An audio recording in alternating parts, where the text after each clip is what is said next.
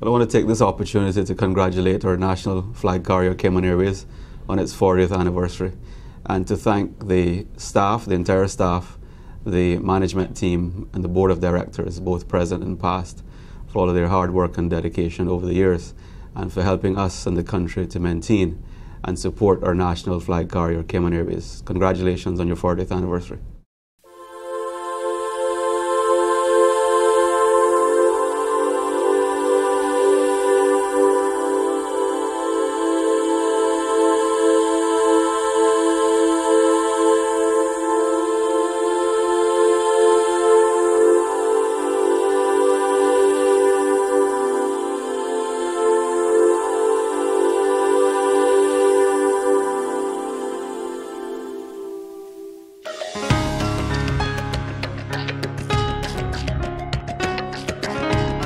We started here with nothing.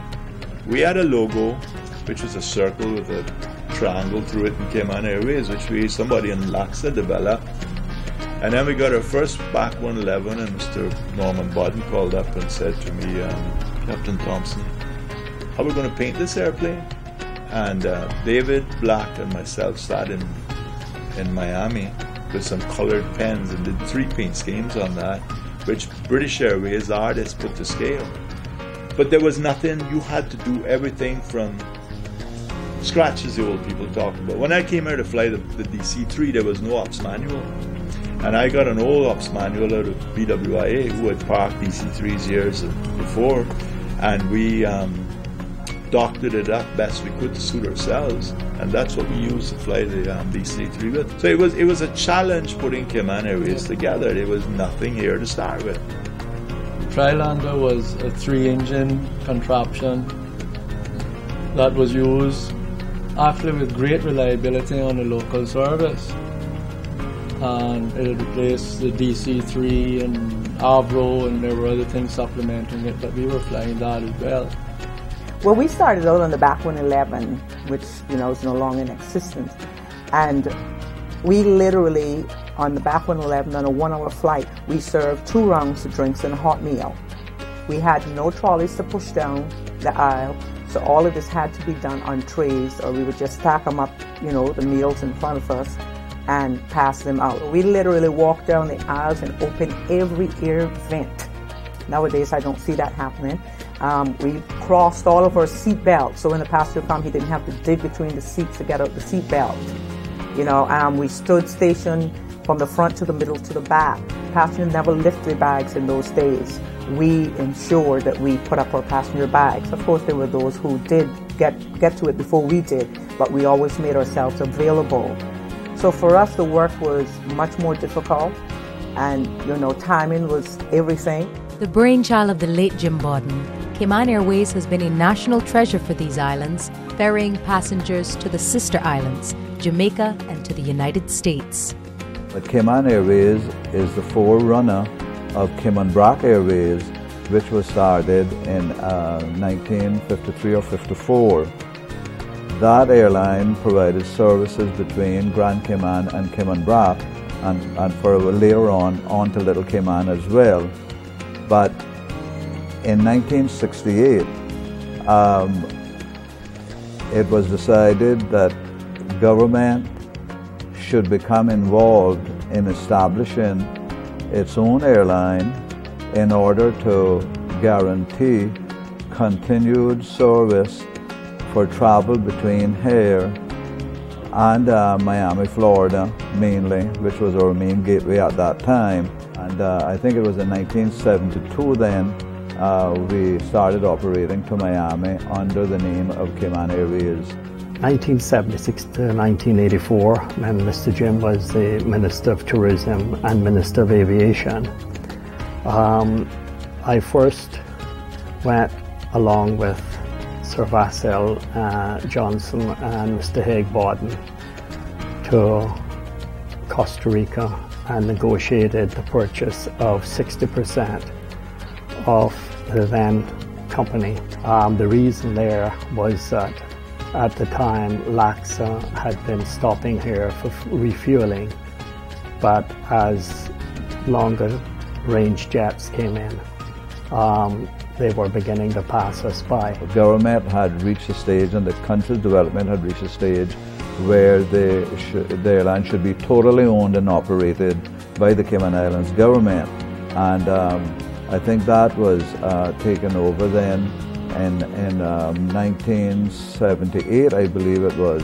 I think the other thing that made the airline those early days so enjoyable and stuff was that whole little terminal being so unique. You know, I mean, it was really a little old shack and stuff, and it was nice. It was very comfortable and enjoyable. You know, what it was a construction shed for the construction of the original airport. That's where the laborers that were brought, the engineer, everybody lived there. The Jamaicans came down here and built it in the early 50s. When I joined in 1978, there was 30 employees with Cayman Airways, because that's how the ID numbers were generated in those days. And although I was, the pilots were 8, 4 captains, 4 first officers, the total complement to run the airline was 30 people. Of course, the maintenance was contracted out to Aerotech in Miami, and a lot of services were contracted out. So the airline operated one airplane with 30 people. I don't know what is the numbers today, but I would think 350, 400. We were the second group of people starting. We actually flew with LAXA Airlines, and I think back then it was only one Cayman Airways flight attendant, English-speaking, with the LAXA crew. You worked long hours. We didn't have days off or anything like that. We'd fly from out of Miami, Cayman, Kingston, return back up. Very little money back then. We ate a lot of tuna fish off the flight. And we all pooled our money, tuna fish and soup, and we were based in Miami, and then I think they separated us and some came here. We had this slogan, and matter of fact, I helped develop that slogan, Cayman Airways, fly with friends, fly with a friendly family airline. And it was a family airline. When I started back using the 727-200 series aircraft, we had the 727-200s, the 737-300, the 737-400s, the shorts 330, which was the one that used to go between Cayman Brac and Little Cayman. A 30-seater involving one cabin crew member and a full service on board. We had what you call the Avro, who did a 48-seater and so forth, and that thing, we called it shake and bake. No matter what the weather was like and how good the pilot was, somehow, between me and the Brac, she shook. In the early days, there was a lot of camaraderie with the passengers. You used to know who was flying, and they come on board and say, hello, and it was a nice experience. When I was flying in the 70s and the 80s, we knew our passengers. It was a small, airport was small. You walk through the airport, you saw Mr. So-and-so sitting there. He didn't like flying. While the rule was that you don't open the bar on the ground, now came the exception that you get a scotch on a rock ready for Mr. So-and-so, or he couldn't fly. So we knew our passengers, and I think that is missing today, that the passengers are not so well recognized. And we had passengers that would call the reservation office and wanted to find out when this specific crew was flying, because I'm not patting myself on the shoulder, but we were the best. I mean, there was no question about it. We were the best. It was a mixed people, but they all dressed in their business attire. Whether they were the person going on a shopping trip, they were dressed as if they were going on a business trip. So dress codes have certainly changed, even with the general public. Over the years, for us, I would say here at Cayman Airways, we've gone online check-in. For us, that's a great thing. We're pretty much keeping up with the times. And for me, that's great. And I think we're very competitive today. I'm very thankful, I mentioned earlier about serving hot meals, because I think other airlines just don't do that anymore. They hand out small peanuts. We don't do that. We take pride in what we do and what we give to our people, and that's what makes us very special. So I'm very thankful that we've kept that.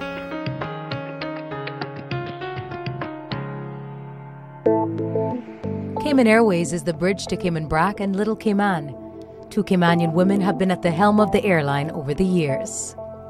I started at the bottom. I grew with this company. I started as a customer service agent in 1988. Within 10 years, I was actually manager in Cayman Airways in the Brac. At the time, flights were basically 4 flights per day. They were very slow. Now we have flights back to back, so it's very busy.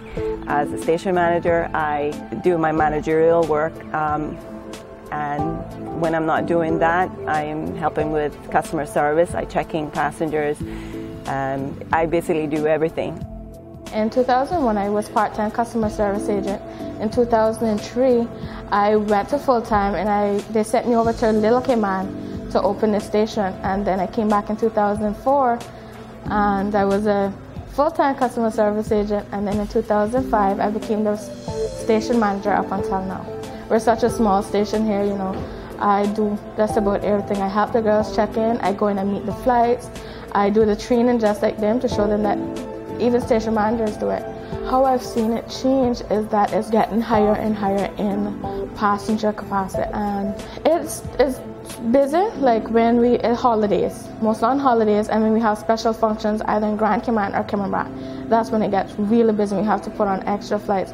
Apart from that, it's kind of quiet and just flowing along. We do have full flights, but they're not like extremely busy.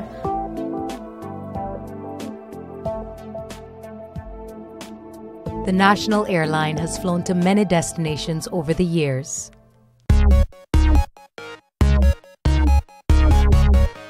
We had Philadelphia, Baltimore, yes, Turks and Caicos. Well, currently we're in Cuba, New York, Boston. How can you remember any other? When I flew Rose, we weren't that international. Oh, sorry, Ellen. I'm from a different school. When Jamaica, for us, was Jamaica, Houston, and Miami. And then there were times like for a year, I think, maybe less, don't remember the time, we actually flew Belize because they were not allowed to go into the U.S. So we would go to Belize and Tegucigalpa, Honduras, to do their flight for them.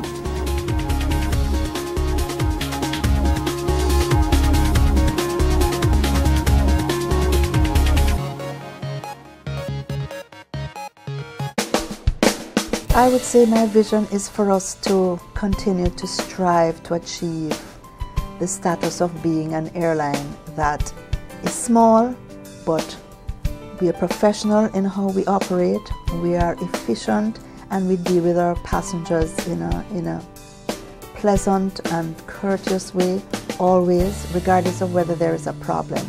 The whole travel industry is based on customer service, really. You're transporting a passenger, yes, from point A to point B, but it is how you do that that makes a difference. And I would like to see that we're an airline that gives good service in an efficient way and a professional way, in spite of the fact that we might be small. You meet passengers on a daily basis with all kinds of problems on a daily basis. And I think the special moments occur when someone comes back to you, sometimes months later, after an event which perhaps you don't even remember, and they will come back to you and say, thank you.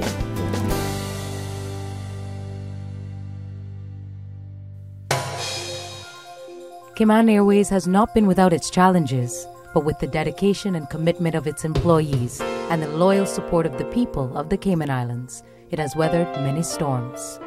I feel that a problem that Cayman Airways has always existed. It is very difficult for a small airline the size of Cayman Airways, with a small number of aircraft, with a limited size fleet, to go out there on international markets and compete. The challenges of the airline remain the same, and it's always been financial. The necessity for government to continue to subsidize Cayman Airways has always existed, and there were times when we had very difficult times in the Legislative Assembly in trying to get approval for additional funds. Major challenge was really the profitability. We had a $4 million subsidy, and that's basically all we got.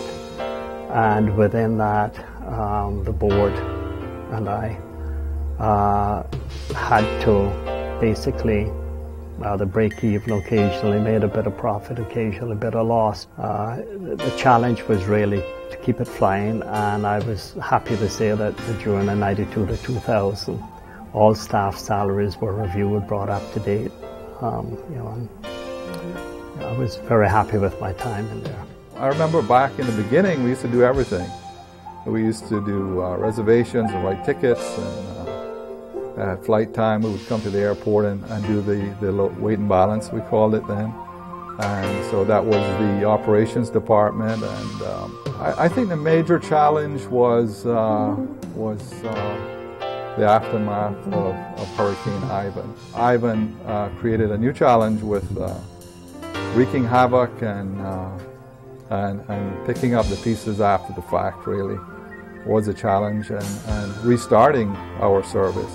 The terminal itself was unusable at the time following the hurricane, and after looking at the runway and the airport condition, we decided to use the Cayman Airways hangar, which also suffered severe damage as the terminal, so to speak. And you know, from there on, it seemed like an eternity, but I think we existed from that facility for about 4 days, and finally moved back into the Owen Roberts terminal.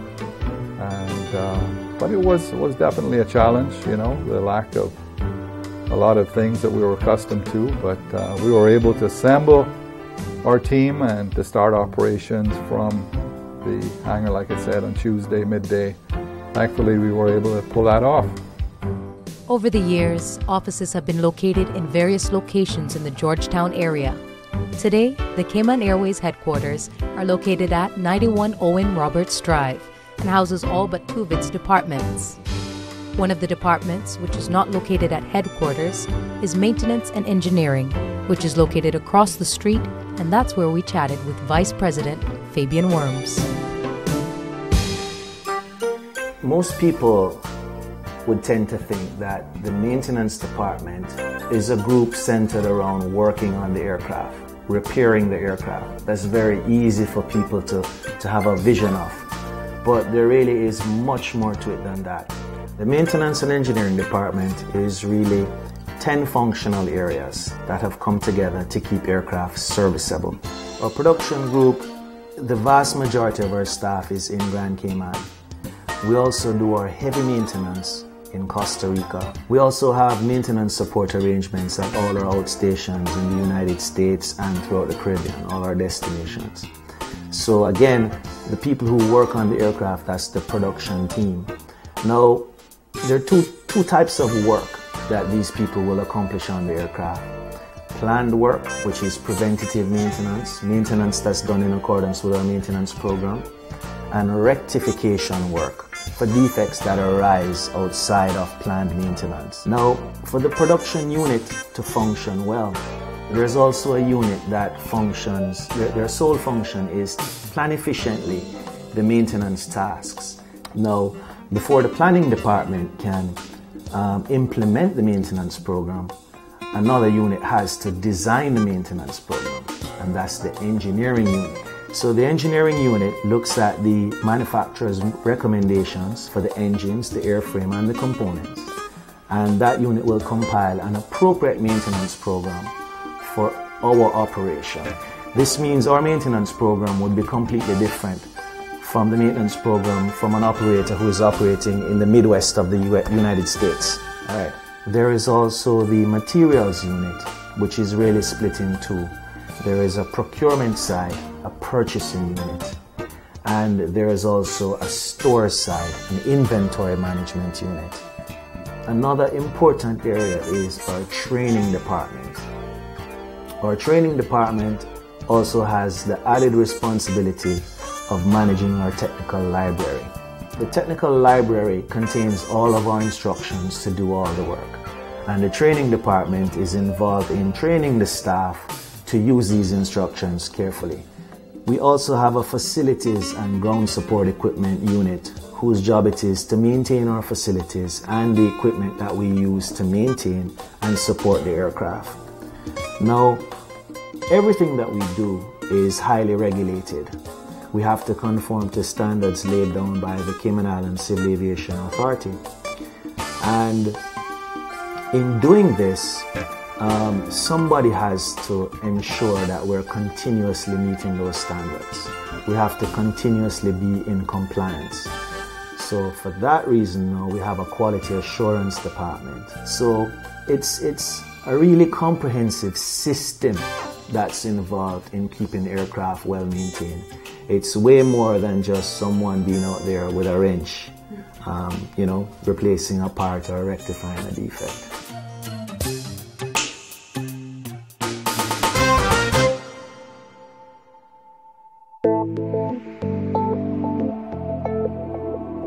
Over 40 years for any organization is quite an achievement.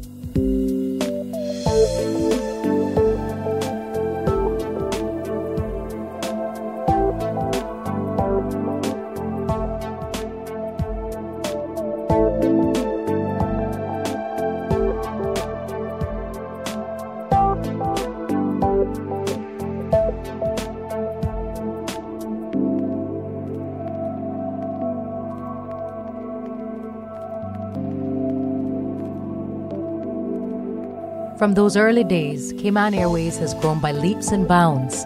Today, it employs over 300 persons.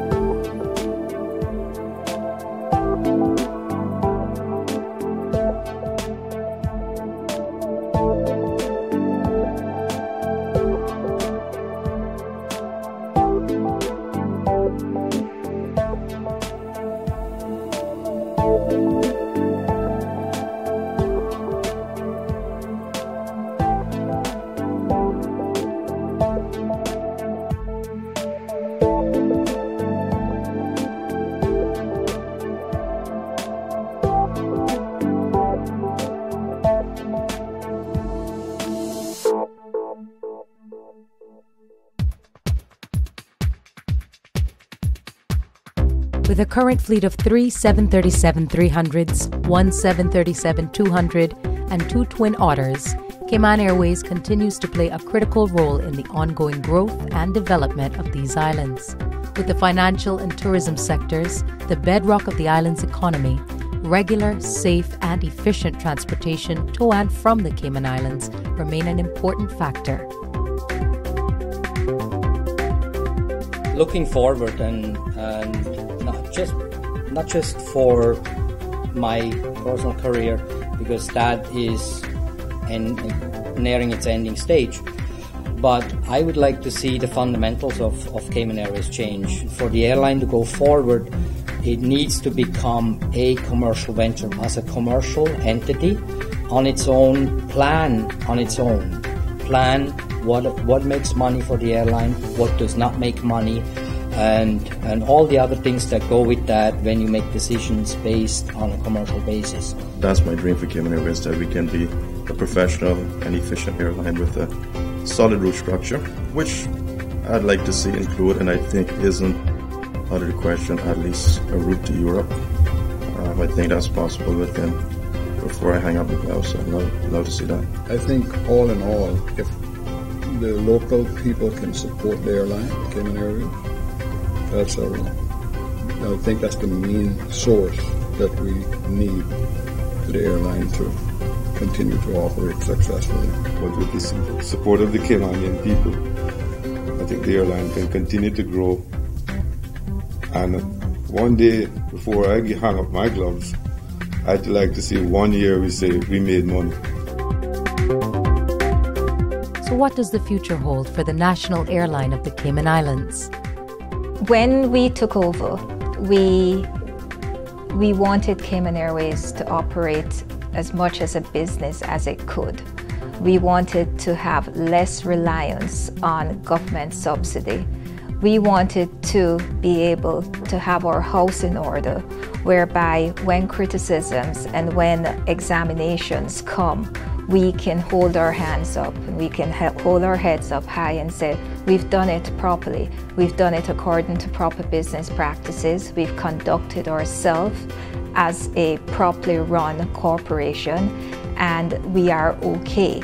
And that is what we've been trying to achieve, and that is what we should continue to aim for, because we serve several masters. And in serving so many different aspects of this country and our community, we will always not please everyone. But if we can actually say we've done everything that we can properly internally, then we'll be okay to face the external forces. And that's really what we need to continue to do. The government has given Cayman Airways its mandate, and the mandate, of course, is to be an economic driver, to maintain an air bridge to our sister islands, to ensure that we have and maintain strategic airlift or tourism markets, and of course as an insurance policy for the country. These are very important objectives, and it's a very important mandate for the national flag carrier, and it certainly differentiates it from many other airlines, many of which are privately owned and simply set up for business purposes. Cayman Airways, as we know, has certainly been there through the difficult times. It's been there to ensure our economic continuity, and so it is so important that we get our customer service right, and that we have consistent customer service, and that we provide the level of service for our customers that they expect. We position this destination in a certain way, and people expect the very best service when they come to the Cayman Islands. Cayman Airways, the national airline of the Cayman Islands, operating since 1968 and still flying high.